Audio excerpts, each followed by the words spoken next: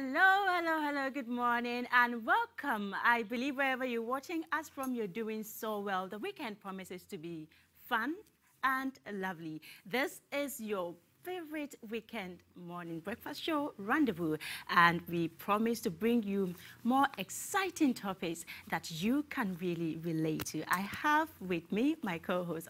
My name is Konadu-Yiadom, and Jamila is here smiling, getting me confused. Hello, how are you? Morning. I'm fine, and you? I'm okay, looking lovely as always. Thank you. I love your earrings. Thank you. When you're all smiling, I figure you had a fantastic week. I did. Mm-hmm. You want to tell us about it? It was work and fun, I guess. Mm-hmm. Yeah, it can't all be work. So you try to combine, make it quite fun. So you work hard and then you play harder. Sure. But it's been really hot of late, though. Yeah, but... Or it's just in Tema? It's all over. But then, you know, funny enough, I heard when it rains, if it doesn't really rain hard, the weather becomes hotter or warmer. I don't really know where that is coming from, but I thought it should rather get cool. No, I think according to science, when weather gets so hot, that means the clouds are getting ready to drop. Yeah? you know. Anyway, so, but how was your week, though, apart from it was okay. Like I said, it was just fun. Anything fun and work. Exciting happen? Oh, I'm going to tell you that later. Maybe behind the scene. But anything new for the weekend? Any weekend trend, something happening in town? Well, a few things happened on social media. Yeah.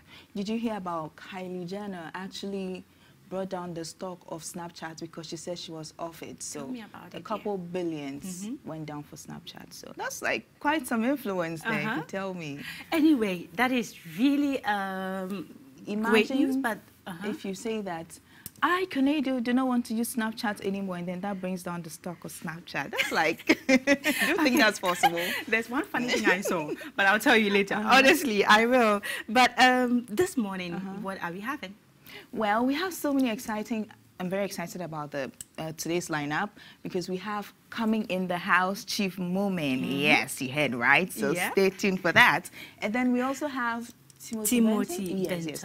Very interesting actor that Ghanaians know very well. So it'll be fun having him in a studio to share, you know, his life. He's actually someone that I know personally, so I think it'll be exciting. We're going to be talking about living your best life and living a purpose-filled life. A purpose-filled life. Yes. Okay, so stay tuned. So I'm sure we're going to learn more today if you are all living a purpose-filled life and all that. Yeah. So before we actually bring you all the exciting topics this morning, we have to take a quick break. Welcome back. Hooray! Our guest is finally in the house. Now let me ask you, do you ever just want to take a hold of everything life has to offer you? Or are you living a life that you know you are meant to live? These are some of the questions people keep asking themselves when it comes to the lives we are living here on earth, whether you know you're fulfilled or you're just living as the day comes. Today, we are discussing living a purpose-filled life. And I have with me in the studio an ace actor that Ghanaians know very well as Timothy Benton. But anyway, he's no longer Timothy Benton that we used to know. A lot has gone on, and we all know him as a man of God, a seasoned man of God, Pastor Timothy Benton. Welcome, Pastor. Why are you laughing? What an introduction. Seasoned, but the Otables are seasoned. We are still on the grounded trying to find our feet. How has life been? Oh, life has been very interesting, very challenging. Lots of people don't necessarily think that you are what you say you are. And so there are lots of questions that answers. You know. But small we decide. God is show us love. Do you find it challenging?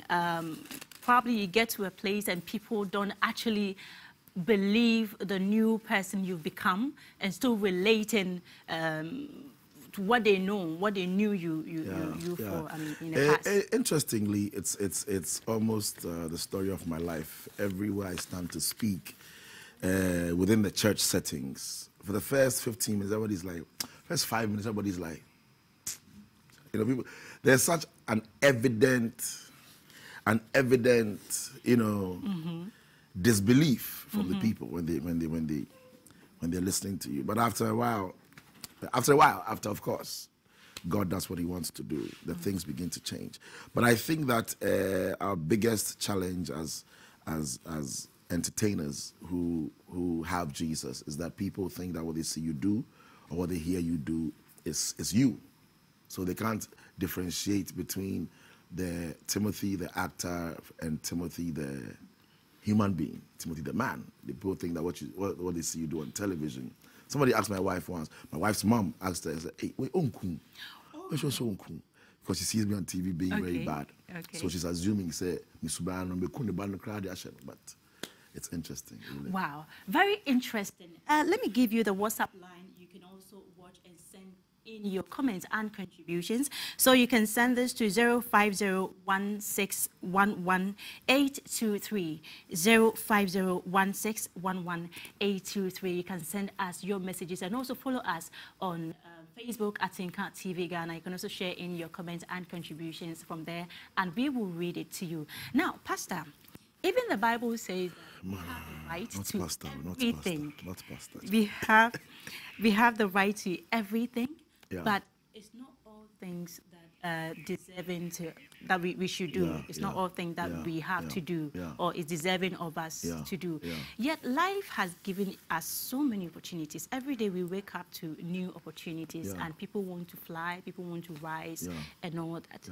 Now, if I'm conscious of living a purpose-filled life, what should I do? How do I know that even this life that I'm living is within my purpose? Yes, within my purpose. I think that first off, that thing that you do that comes very easily to you, that thing that you do even if you didn't get paid for it, is definitely linked to your purpose. Which means that gift and purpose are very tightly interwoven, because without gift, there's no course that is charted towards your purpose. Your purpose is the destination, if you like. The gift is what actually fuels you into that destination, right? So what would I do? I question is, what would I do in this life that I'm living that if even you didn't pay me for, I would still do regardless? Somebody once said that if you do what you love doing, you don't get to work a single day of your whole life. Because for you, you're having fun and you're getting paid for having fun. You dig? Yeah, and I think that's the first step in identifying what your purpose really is. Now, it's very interesting when we say a person is living a purposeful life. Oh, wait, let me. I'm sorry, not to cut you. No problem. Go ahead. Let me just make this point really clear, because then somebody would say, well, personally, me, I like to sing, okay, and that's my gift, and that should take me to my purpose. Question is, sing what? Whatever you do must link to kingdom mindedness and kingdom progression, so that it's not that I like to do this. If it doesn't fall within God's purview for man, that's not your purpose. Because if you're singing and it's not glorifying God, because your existence itself must give glory to God. So I just had to make that point for people to start. Great. That was actually what I was coming up to. Because interestingly, when we say a person is living a purpose-filled life, it has a spiritual connotation. Absolutely. Heavenly connotations. Absolutely. You can't. And with your life in particular, now, would you say that you are now living purposefully as compared to your days back in the movie industry? I think that it will be doing some disservice to where I was, because that also had some purpose to it, which was still godly. Because if every movie had a morale to it, a lesson to it, if you watch the movie, you gain some lessons from the movie. And so that was sort of purpose-driven and purpose-filled. But as a person, I think, yes, after the whole process and where I am now, I'm not totally there yet, because of course I still have my flaws, I still have my limitations, I still have my issues, I still have my faults. But through it all, where I am now, I think it's more, a 75% a degree of a lot more purpose-filled and godly existence, if you like. Again, is it about light and darkness? Maybe doing all the things I love to do, but morally, it's not right. I see a bonfire now. We should pray for you. Yeah, I'm actually living my life. I'm doing what I love to do. I'm living freely. I don't care what anybody says about me. Yet, even the society, I mean, which is made up of human beings, we frown on it. What about God? To my mind, which I won't mention. But interestingly, I don't know how. Before you are happy about anything you're doing, before you feel like, this is me, wow, I finally found what I love to do, this is me. The first barometer reading, the first yardstick we should look for is how much of a relationship with God you have.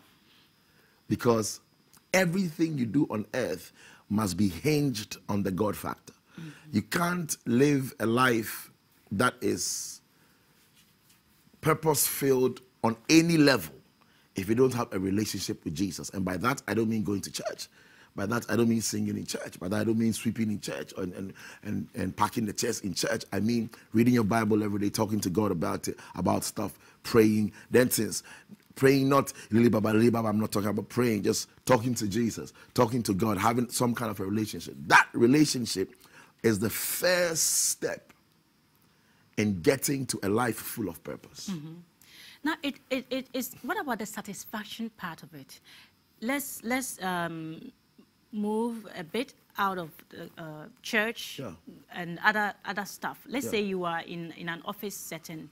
You're doing something. It pays you well, but you're not getting the satisfaction that you need. Meanwhile, that is what is putting food on your table. How do you handle that?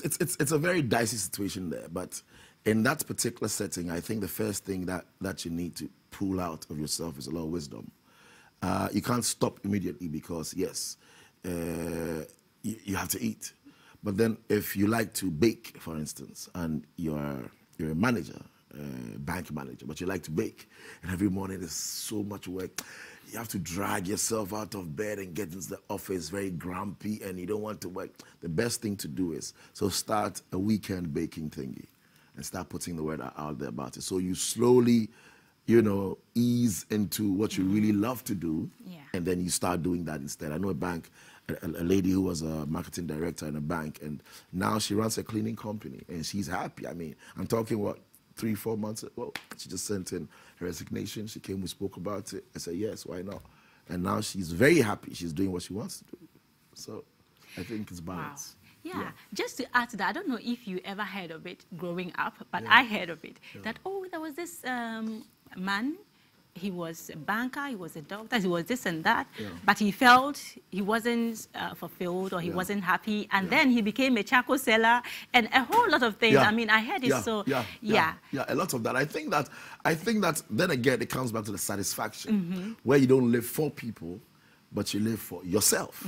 Of course, yourself, there's Jesus in there, so that's interwoven. But if I think that I want to sell charcoal, for instance, I know a young man, not a young man, I know a story of a man who was an accountant, good accountant. I mean, he was top-notch, Nestle, as in multinational, not even in Ghana, he was in America. Now, he was very, very grumpy about his job, and he wanted to become a garbage collector, as in, have a truck that collects garbage. As I speak to you now, he has an helipad. He has a helipad on top of his skyscraper.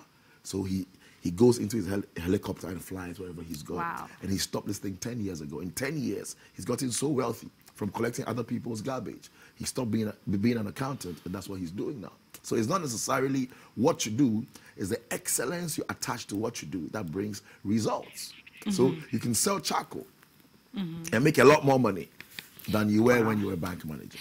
Well, our phone lines are activated, so you can call in 030-222-3126, 030-222-3126. You can also call in and let's hear what you have to say. Yes, so like you were saying, the story continues. I'm sure there are a number of stories we can hear out there from people who were doing one thing, and at a point they have to let go of it and follow their passion. Right. But how do you cope with the challenge? Because imagine you come from a home where your parents expect you to, I mean, after taking you through school, you're out, they're expecting you be in a very nice office as a banker, accountant, and all that. And then you come and say, I don't want to do this anymore. I want to mix beats. You know, those Still kind of, mixy you beats, see. like Kiwa. You want to do Yes. So as a person like that, how do you advise such person? How do you go about it? I think that time always tells. I've always told people my 3 favorite words under the sun is time will tell. Time always tells. So at first they'll be, you know, not too happy with you. They'll say all sorts of things. Stick to it like a postage stamp. Stick to the letter till it gets to its destination. Stay there. Keep doing you. It's just a matter of time. All right. It looks like we have our first caller. James, good morning. Hello, good morning. How are you? I'm fine, thank you. Great. Pastor is here. What do you have to say? What pastor? Timothy, please. You are. Go ahead, James. Thanking you very much for the program. I'm loving it very, very well. Great, thank you. Thank Mr. Moses for whatever he's saying. But I want to answer, I want him to tell his life story. Yeah, I want him to tell me his life story. I want to know more about him. Okay, great. Do you want us Great. to Thank end you, now? James. He's going to tell us. So, Pastor Timothy Bentum, Timothy I will Bentum. keep calling you Pastor because that's who you are. So, it looks like people want to hear from you. Why did you your want- life story? Why not? You've been through a lot, It's a very and you are short here show. today. If we start this, we can end like You tomorrow, give them 7 a PM. gist. So how was it like what we were discussing before the call came in? Yeah. The challenges, you moving from what you used to do, Yeah. and then all of a sudden you woke up and say, hey, I want to be, I feel like this is not what I want to do. I want to be a pastor. I want to serve Christ. Okay, so we have Amos. Amos, good morning. Apia Stadium, forgive me. Please welcome and contribute to the show. Oh, Kechi. please forgive us. Kechi. Go ahead.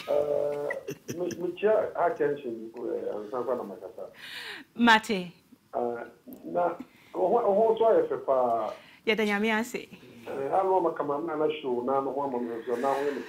Can you please go ahead? My name is Timothy. One guy for Corona movie, Majid. Prophet Eagle Kumasi. Majid. Okay. Majid. No, me social media. Let me see a movie being anticipated so massacre.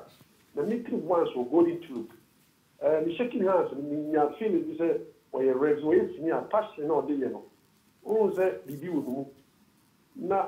On every level, be with the past that day, Bahona, Prophet Ashu, Prophet Yafa, President Mahama was back to the presidency. It did not be bad but I said that didn't be one. Now I say, behavior, no, you have a sense of who you have from. The next say, because of the sacred, the name of the boy, the shop or no son of the sacred. I am as a grown no so in topic, no or prophesy by I said. At the same time, I want to make sure that the more active, you know. Yes, boss.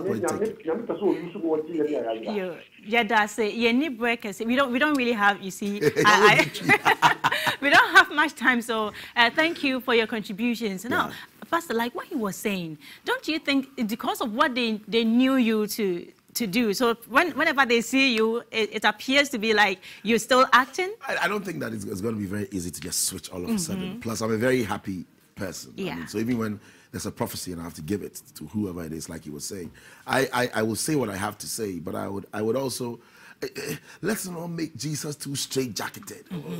Now, man, I'm so nice style, and then you ward a lot of people off because you are very, you know, it's fun to be in Jesus. Have fun, but still be serious with the word and say whatever has to be said and do whatever has to be done. All right, David, good morning. Morning. How are you? I'm fine, thank you. All right, what do you have to say? Okay, I didn't really listen to the beginning why. I'm looking forward to talk to Mr. David. You're looking forward to what? Come again. I said, I didn't catch you from the beginning. I want to talk to Mr. Bintu. Okay, so if you did not hear us from the beginning, what we are discussing is living a purpose-filled life. So what do you do to make sure or to realize that I'm actually living my life? So you can just watch from home and then continue. Yes, and you wanted to speak with Pastor. I'm sure you can do that right after the show. All right. So I heard there's a program coming up. Tell us about it. Wow. Okay, I didn't expect that. Okay, so the prophetic has been thrown into a lot of disrepute and has come under a lot of bashing lately. And I think that every gift of the church is supposed to edify the saints. There's a service I do every Thursday, and we just meet to pray and see what God does. But I think that we have downplayed the prophetic too much. Some of us have downplayed the prayer too much, downplayed the word too much. It's a matter of balance. A little word, a little prayer, a little prophetic, a little singing, all comes together to encourage and edify the saints. Are you speaking in relation to what has been on Ghana. Social media? Yeah, absolutely. Absolutely. There's been too much bashing of the prophetic. I personally believe in a lot of word and prayer. If you come to any of our services on Thursday, there's prayer. A lot of, because I believe that nobody can deliver you better than yourself if you pray. Okay, so, but once every year, we put together a prophetic service that is purely prophetic, so that we don't become kwashoko saints who have only word and prayer, and we are losing the import of the prophetic. So on this Thursday and Friday, I have a prophet Odro JB, and I have Samuel Labijima, who's a prophet also, coming together to do purely, and I mean purely prophetic. Great. Service. Great. Yeah.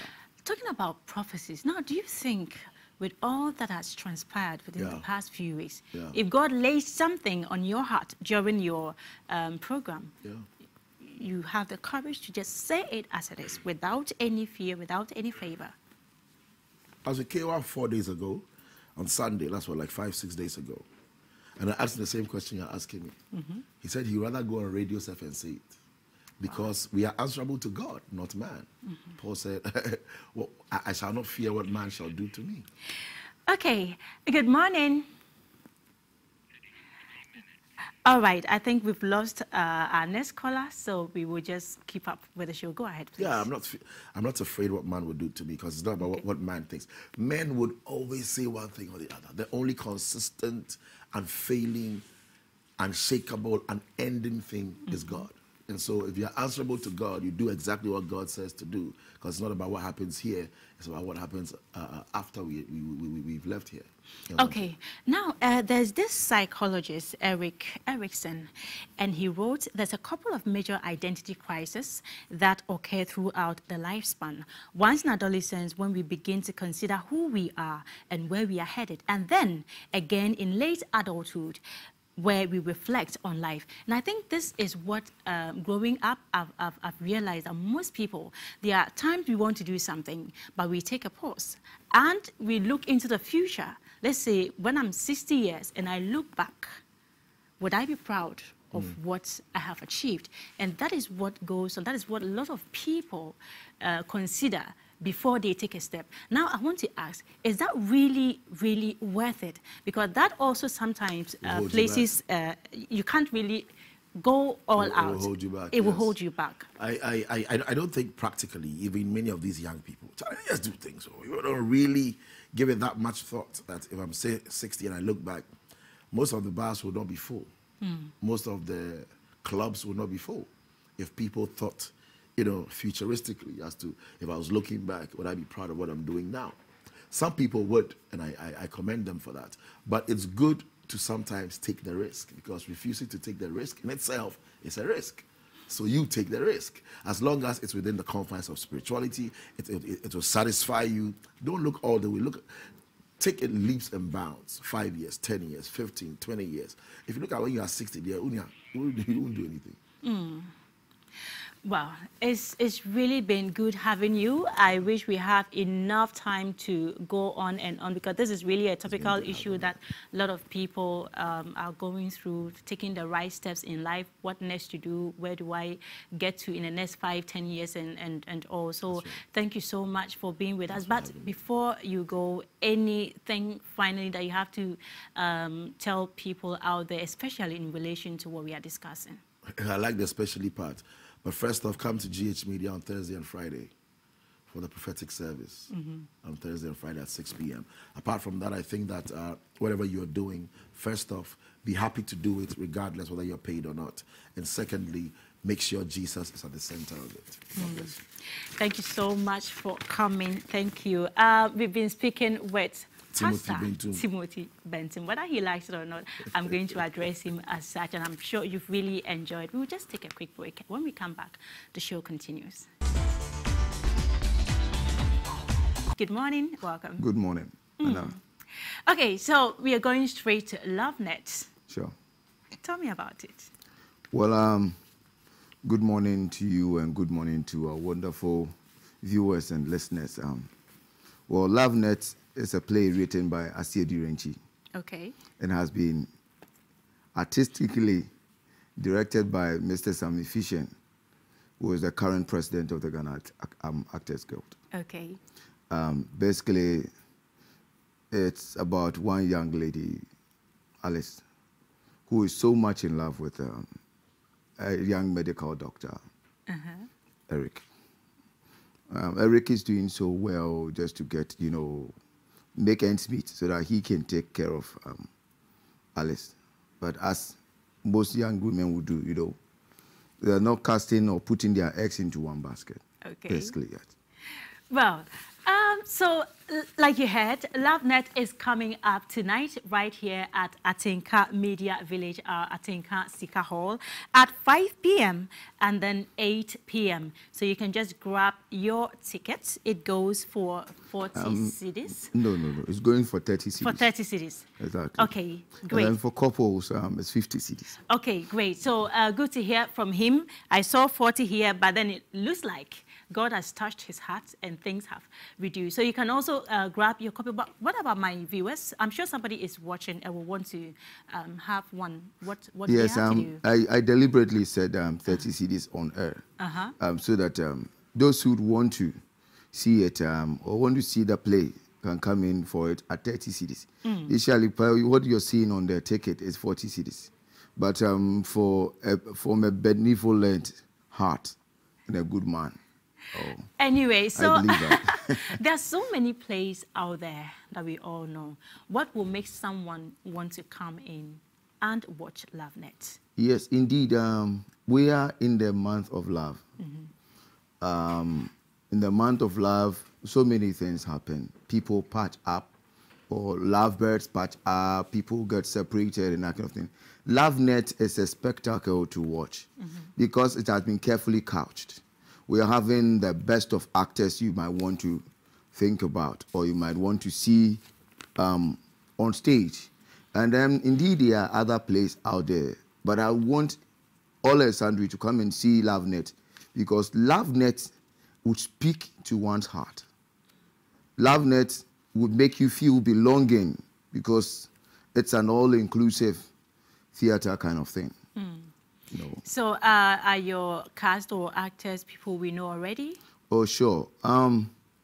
We're having the likes of Joe Ofe, who was Kelly in Cow and Chicken. Okay. We also have Martin Sapak, who is the Rastaman in Cow and Chicken. We also have myself, McDonald, Master Kwesi in Cow and Chicken. Not to say that we are bringing all cow and chicken production here. No. But if you watch an award-winning TV series, you get the characters or the actors in there coming to play at the Sika Hall. It tells you that indeed you might not waste your money. Indeed, you are going to enjoy yourself. Make sure that when you come around, you come with water because you're going to crack your rib. And it's only water that can save it. Really? So what role are you playing? Well, I'm playing the role of the lawyer. Wow. Yes. Okay. And is it the first time for the entire crew to come out with a stage play? Not at all. Vision Theatre Company has been in existence for 23 years. Oh, wow. Yes, we're resident theatre at the Art Center in Accra. Okay. We've done a number of performances. We normally send our performances even to the doorsteps of the students or the secondary schools. There are times that we also have programs where we bring some secondary schools together to come and perform. We have a lot of plays in our album, you know, and you might not have heard much about Vision Theatre because, you see, you and I would agree that theatre is dying off. Now the feeling, the yearn to see a stage play is gone because we are having telenovelas, we have the cuckoo, whatever, on screen. And people now, because of the hard day's work, probably might find it very difficult or going out to see a play in the theater, you see. But then we have realized that there is a need for us to revisit, revive the theater. That is why Vision is poised for action, ready to move. All right. Okay. Thank you so much for coming on the show, McDonald. All too soon, we have to wrap up the show, but we cannot just go without saying a big thank you to you. But Jamila, you were there when we were discussing the social issues like living a purposeful life. What did you learn from it, or what do you have to say? Well, just briefly, then we go. I had a lot of things, but before you even had the interview, I said something, and I'm going to say it again. Okay. That you can live a purpose-filled life, but just make sure that it's in accordance with the laws of the country or the community or wherever you live. Because a lot of people say, well, let me live my life, but then usually it doesn't. There are rules. Yeah, there are rules. So just make sure that they're governed by, express yourself, feel free. Okay. I'd like to, not to catch you, but I'd like to say go ahead. Good morning to Aisha, Panzo Beauty Hub, thank you for my hair, I love it. And to Perfect Image for fixing it up for me. And thank you to Janet Wesley Gon for my beautiful outfit. Thank you so much. And then let's also say a big thank you to our viewers, all those who have stayed with us since 7 a.m. Sent WhatsApp messages. Those who called in, a big thank you to you. But there's one more thing from all of us here at Atinka Media Village, especially to the TV newsroom. One of our brothers, Kofi Anane, is having a wedding today, this morning. Nice. So Kofi Anane, wherever you are, I'm sure by now you're so hot on your seat, you're so busy, but we love you and we are right behind you. All the best in the journey that you are embarking on today. Yes, so do have a fantastic week and make sure, live a purpose-filled life. Feel free. And then let's meet back again next week on Rendezvous. Same time next week on Rendezvous. 7 a.m. to 9 a.m. I hope you enjoyed it. Have fun and enjoy the rest of your weekend.